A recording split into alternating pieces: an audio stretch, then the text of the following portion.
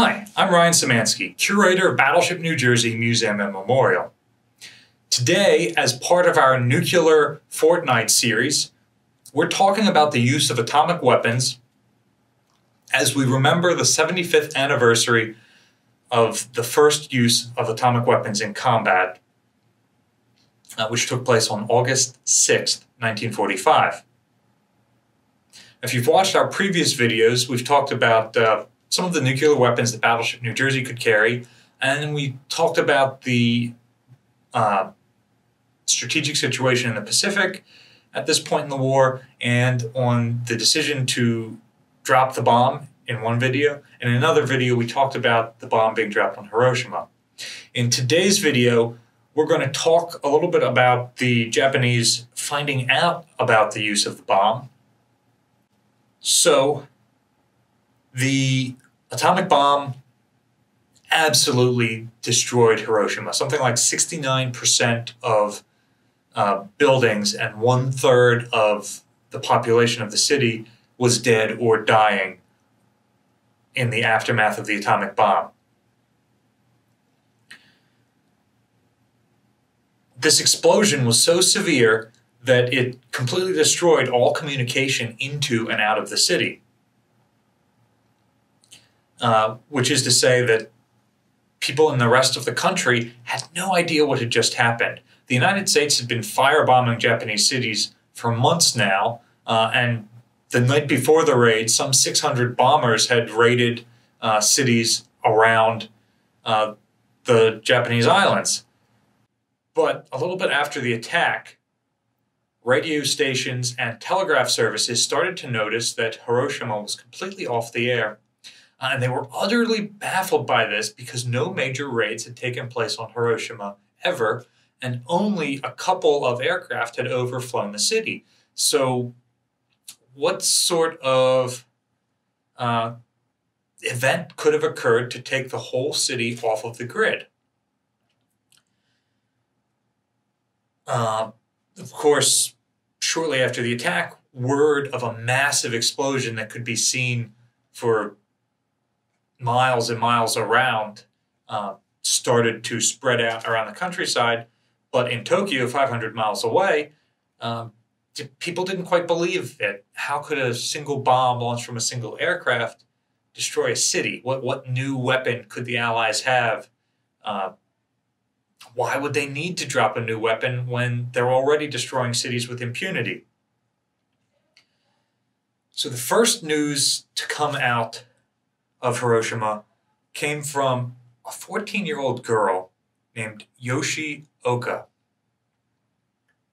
She was a high school student at Haseyama Girls' School, and she was working as a radio operator in one of the Japanese Army headquarters at Hiroshima Castle, which was had about 40,000 troops in it, and Japan's last field marshal, Shuaruku Hata, was in command from there. So this was a major center for the army, and because of the nature of total war and the Japanese manpower requirements, they had drafted this 14-year-old high school girl and others from her class to work in staff roles in their offices. So 14-year-old Yoshi Oka is in a basement of Hiroshima Castle working as a radio operator, and around 8:15 in the morning, something happens that knocks her unconscious. She wakes up and she goes outside, and her whole world has changed. Some 700 fellow employees, including 64 of her high school classmates, are laying around dead. Goes back to the radio she was operating in the basement, and she calls Fukuyama, another one of the military bases nearby, and she reports Hiroshima almost destroyed. We were hit by a new type of bomb. what amazing presence of mind for a 14-year-old high school student to be able to tell that. She can't have been outside long. Like I said, her whole world had been destroyed. She was able to see the ocean from where she was, and the view of Hiroshima should have blocked it. So she was able to, one, tell that the city had been destroyed, and two, tell that it was some new weapon. How awful that a 14-year-old girl has had enough experience with American bombing raids that she knows the difference between types of bombs that are being used and can tell that some new type had just been used to level her home. Anyway, her radio call out was the first evidence that something had happened that the outside world received. But even so, these reports remained unconfirmed, and further reports were difficult to ascertain. General Shinroko Hata, who was the last of the Japanese field marshals, had been in command at Hiroshima Castle, and he was in command of the defenses of all of southern Japan. And he was a real astute guy. He had already correctly predicted what the American invasion of Japan was going to be and begun setting up his defenses to most effectively counter it. Fortunately, he would never get the chance to put those defenses to the test. But seeing the destruction of the city, finding out that the mayor had been killed at breakfast, having most senior members of his staff killed or injured, he immediately took over the disaster relief operations in the city and started to organize as best as he could with what resources he had available. His hospitals and his medical facilities were virtually gone, but he did have some suicide boats that were going to be used against the American invasion, so he started using those to transport the wounded out of the city up the river to other places where they could get better medical care. He simply wasn't able to communicate effectively with the outside world, but he started doing what he could with what he had where he was.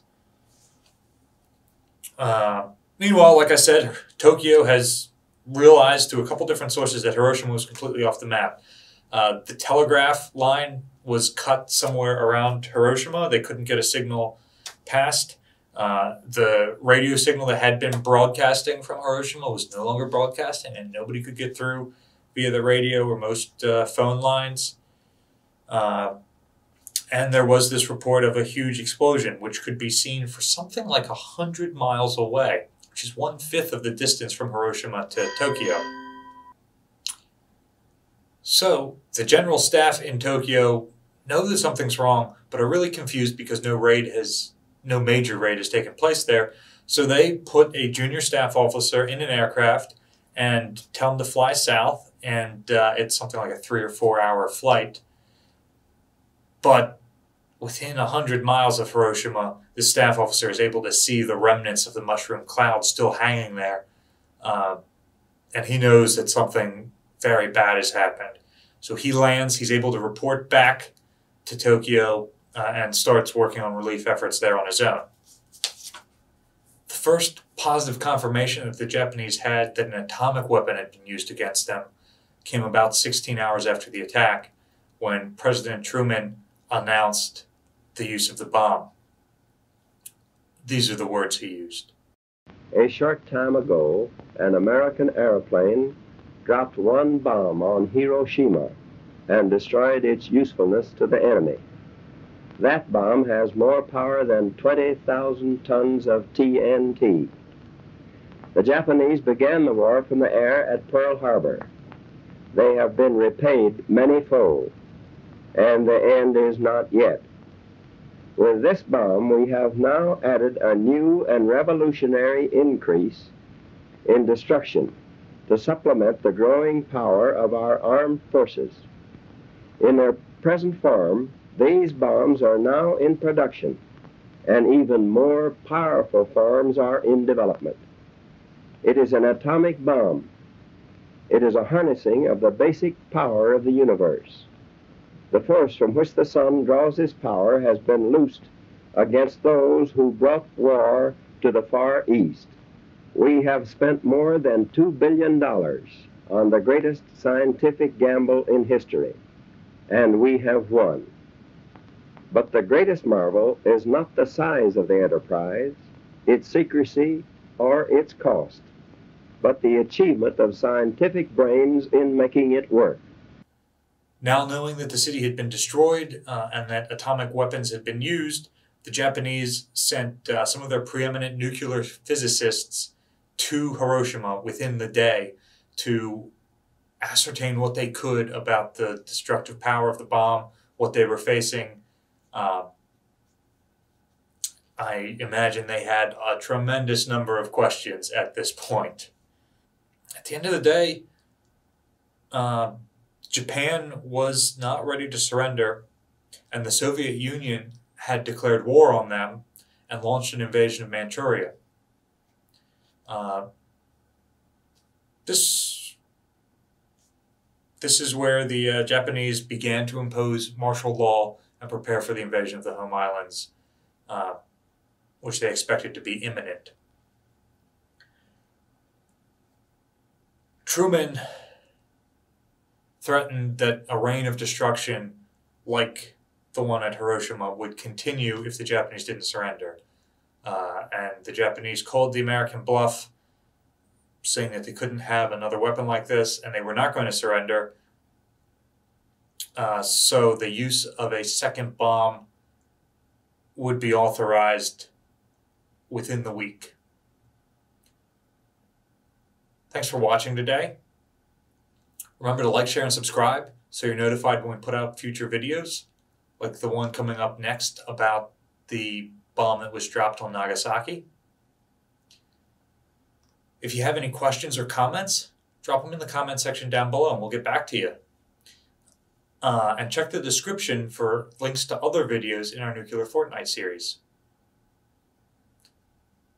Thanks for watching with us during the 75th anniversary of the only use of nuclear weapons in combat anywhere in the world.